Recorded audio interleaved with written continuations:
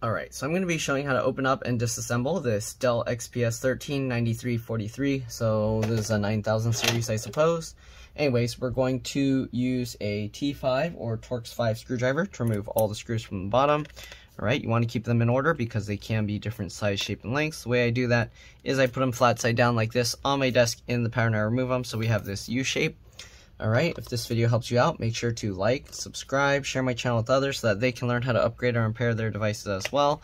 If it helps you save a bunch of money, please consider contributing a little to the channel. Every little bit helps and allows me to continue making these videos for a living. Alright, so let's go ahead and continue removing all these screws. Okay, there are 8 screws here around the edge. I believe there are some screws hidden under here as well, so we'll check that as well. Okay. Only 2 to go. 1 and 2. Alright, there we go. Then we'll open this up. And you can see there is one under there. We're going to need a JIS 0 or PH 0 screwdriver to remove that. Okay, so let's go ahead and get that and remove this screw. Okay, now that we got all the screws out, we can go ahead and remove the bottom cover. So to remove the bottom cover, what I like to do is I'll open it up like this. I might have to use a tool, but we'll see. Usually I'll get my fingernails in the little gap here between the black part of the palm rest and the cover, and then I'll push with my thumb on the back. Let's see if we can actually get this open. The gap might be too small, so we might have to use a very thin metal pry tool. Yeah, let's see. Let's try going from this side from the back. We can sometimes also use a suction cup, and that might work. Okay, so I'm using my fingernails in there, and I'm pulling and pushing with my palm. And you can see a small gap has formed there. So we're going to have to kind of continue going. So let's go ahead and push that. And then we're going to go to the side here. Okay, oops, I snapped it back closed. All right, so we're going to push again, pulling with our fingernails and pushing with our thumbs. So basically we're rotating it like that. And we'll go around. Okay. All right, let's continue going around this side. Just like this. Continue going around. Okay, again, you can use plastic pry tools if you want, especially if you don't have fingernails. Then, I mean, probably your fingernails will grow out if you don't have pry tools by the time you get your pry tools. Anyways, there we go. So we kind of pried all around the sides and the front. You can see it's popping up now. Okay, so then we got here. I'm going to hold this down here and just grip this, and I'm going to kind of wiggle this, and you can see it popped out. And there we go. We got the bottom cover off. The customer here just wants to retrieve their data, so we're going to pull the SSD out. I don't see any sign of upgradable RAM or anything here. Okay, so there's not really much to look at here. We are going to remove the SSD. This is a 2.5 inch, or sorry, not 2, I'm so used to saying that. It's a M.2 SATA. Alright, this isn't a PCIe NVMe. I'm not sure if this motherboard supports PCIe NVMe SSDs, but this is the M.2 SATA SSD. You can see it has 2 notches here, and also it says the serial ATA. Okay, we're going to set that aside. I don't know what they did or if someone opened this before, but it looks like some grease or something leaked out from here, and you can see it's discolored the sticker. I'm just going to do a quick look of what's inside for you guys. There's the wireless card here, 1 screw, this metal plate comes off, and then you can pull up from the tails to pop out the antenna wires. There's the white one there and the black one there. The wireless card comes out by going up at an angle and pulling it out, just like I removed the SSD. There's this cable going into the screen, as well as this one here. So these two, probably for like microphones and cameras and stuff. Alright, you got the DC jack charge port connector. I think it's underneath this tape here. Let me see if I can get this up. Okay. Normally I don't kind of like peel all this stuff up, but this one's completely dead. The customer got a new computer and they said they're basically getting rid of this, but here you can see charge port is connected here.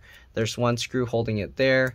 But they do wrap it underneath the motherboard, so keep that in mind. When you go to replace the charge port, you are going to have to at least take a bunch of the motherboard screws out to remove the charge port and put a new one in. Usually what I do is I just remove a bunch of the screws from like over here, and then I can lift it just enough to slide the cable out without pulling the whole motherboard out. And when you put the new one, you kind of have to coil it the same way to get that same thing.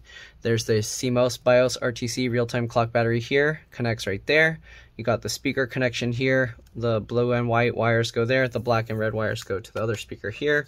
Battery connector is here. It just pulls out from the socket like straight back. So you do have to remove all the screws for the battery and then you can pull it back. You got this battery indicator light cable going up somewhere. I'm not too sure where because I'm not going to pull the whole thing out. You got this cable connecting over here to this cable for the SD card slot, USB ports, and whatever else is here. There's this one cable here, and then this going to the LCD LVDS connector there. So I guess this both goes up into there. Wow, why does this have so many cables going up into the screen? That's interesting.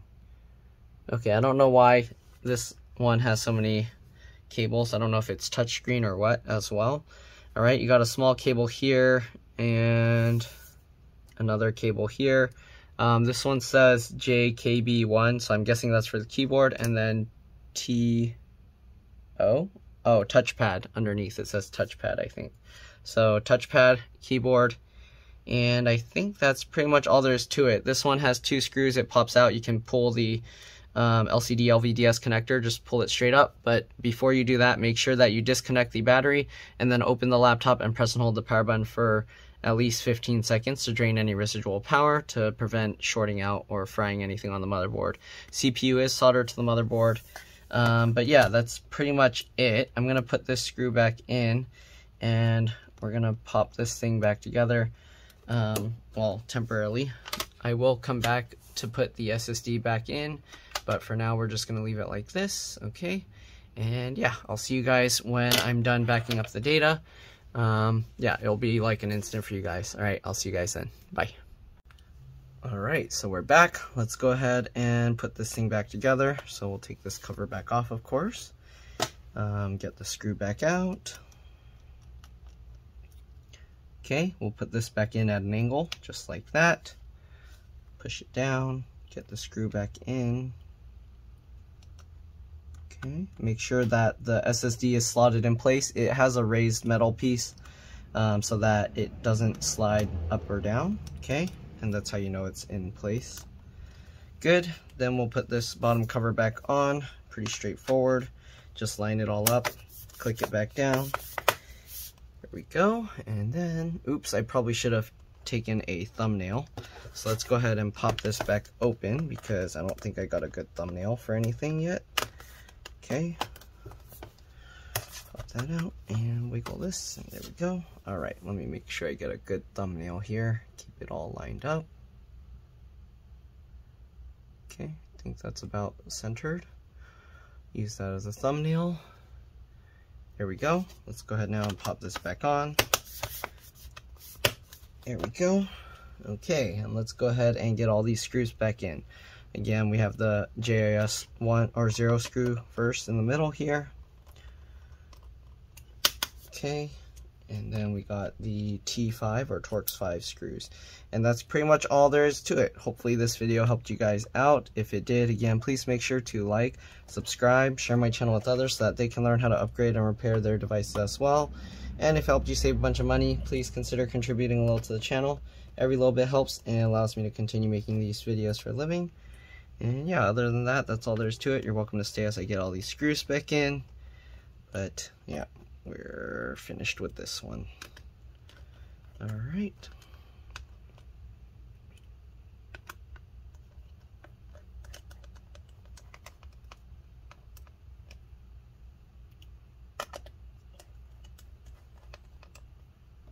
Last 2 screws.